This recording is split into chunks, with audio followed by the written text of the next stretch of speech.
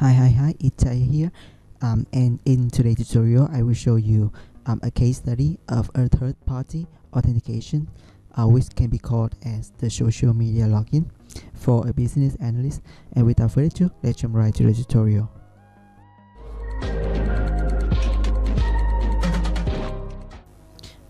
So first off, let's talk about the service that support the social media login.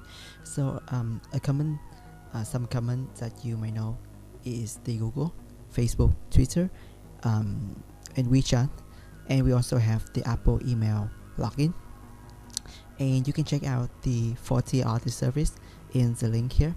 Okay, so I put the Notion note here down in the description box below, so you can go and check that out. And here I have make the Apple email info because this one is a little bit different.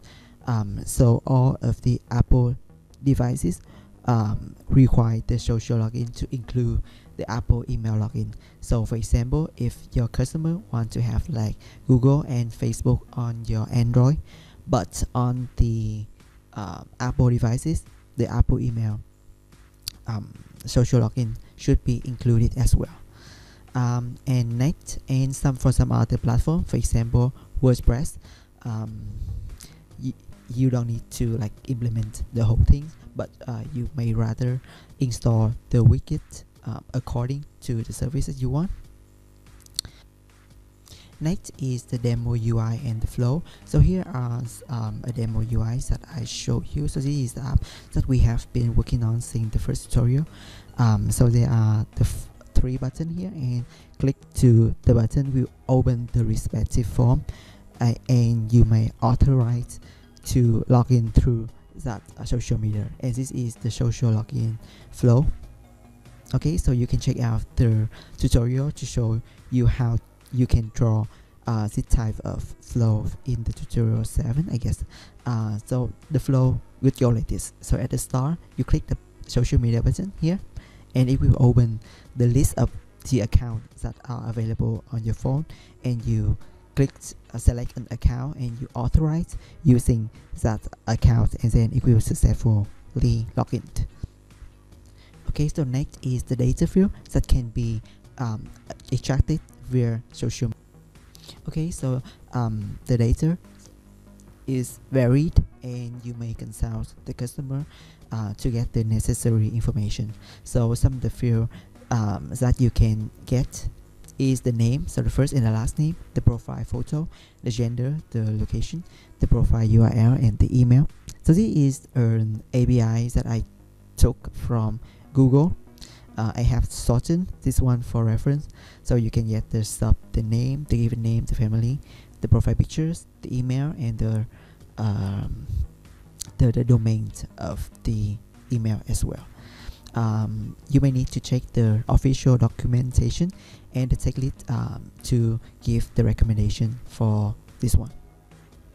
For example, if your account only need the name and the phone number, you only take that field.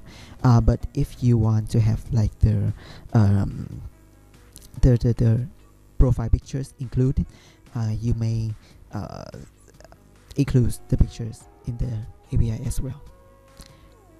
So next is the things that need to do for each platform. So you will send this tutorial for your customer to finish it off before this one can be implemented.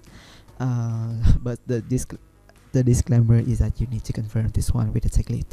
So for Facebook, but the normal flow is that you send the link for the customer to set up the account.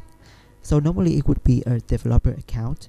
Next, they would create a project on that platform with the name maybe the same as the application name, and then you add the developers as the developer role of the developer who would do the job to the project, and that is good to go. So that is the things that your customer needs to do before the implementation. So next, we take a look at the efforts needed for the implementation. Okay, so this one, so that you need to know this so you can break down the task and assign the task for the developer. So for the API developer, they would need to register and configure the service. They may submit the form of the application to the service if required. For example, they may need to classify the category of the application and the necessary information like who is the owner and the phone number of the owner of the app. If there are any disclaimer, who will be in contact. The third is that the setup the scope of the social media, which is the data field will be used for the implementation, the default option, and the both and the guest API for the mobile and the front end app dev. And the task for the mobile and the front end developers are to create the button and the UI. So they may only need to create the UI, the button, and attach the button to the login event, because most of the social media they will provide you with a form, so that you don't need to involve in the implementation. For example, here for the PUBG game, so they may need to only implement the button Facebook here, and when they click to this button, it will open the form which is handled all by the Facebook, and the only thing left is they authorize using this button, and then it will go directly to the game. So next is how you can set up the feature list and the WBS for the social media authentication. So this one is how I implement to handle all the case. So the sign up and the sign in. Actually, this one can be merged into one. But the thing that you need to take note here is that for the note here, you may need to provide the detailed information of what listing needed for this implementation, and also the assumption, to avoid any confusion in the future. Next is the prerequisites, which is the groundwork need to be done before the implementation. So for the PI, you may get your customer to create the account on the respective service, because it takes time to review. For example, I remember once I handled the WeChat implementation, and it took up to a month.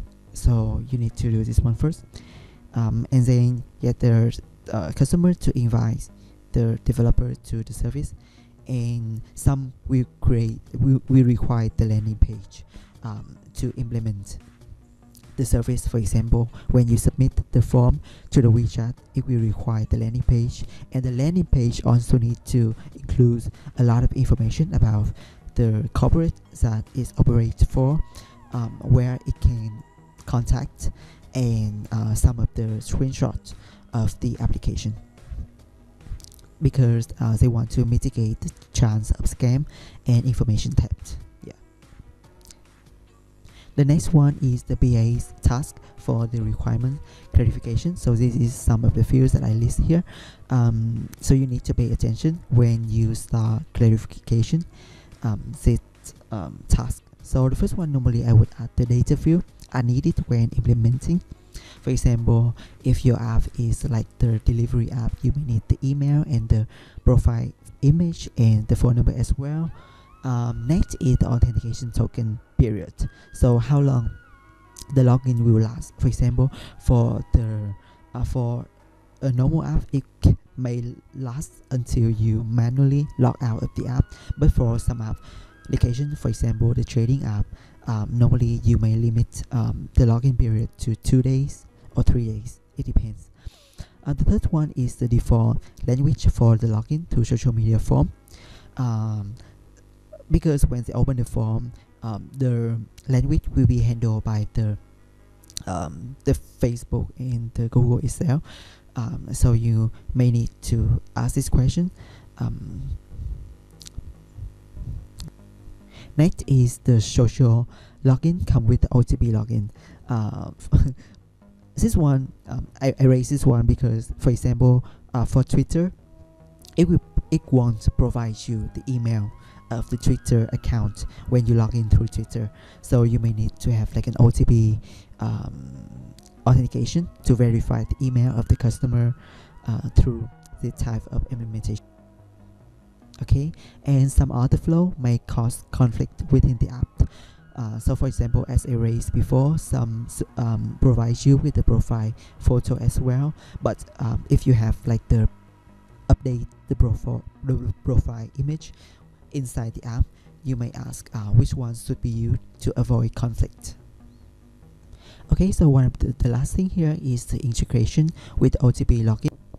Okay, so the problem here is that some service won't provide you with all the information you need, as I raised before with the Twitter case, or when you sign up through Google email, it won't provide the phone number associated with the account, and so you may need the verification for certain feature.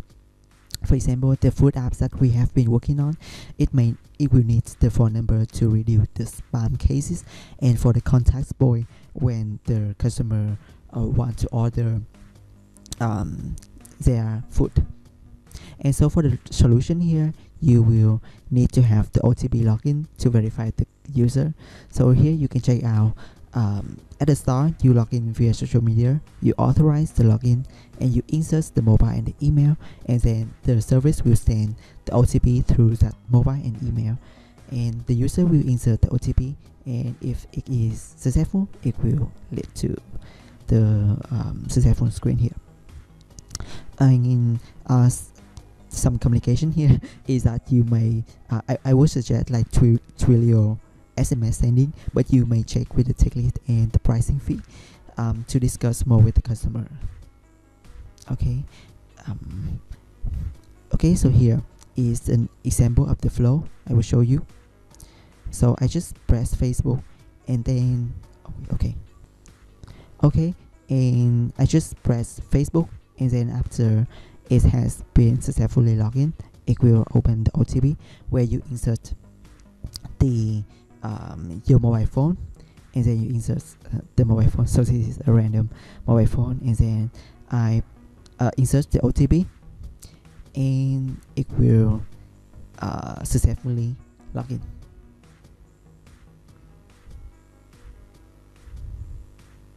Okay, so that is the flow. And some complication you need to discuss with the customer. So the first one is that the phone number can be used for multiple accounts, and can two social media accounts will merge through a phone number. And another case is that sometimes when you ask for the OTP to get the phone number, the App Store review team would ask you the reason why you need information, and this is the email that I send them when they ask me this one, so you can refer from this one if it happened to be the case for you. Yeah, so this is the case study for the third-party authentication for a business analyst.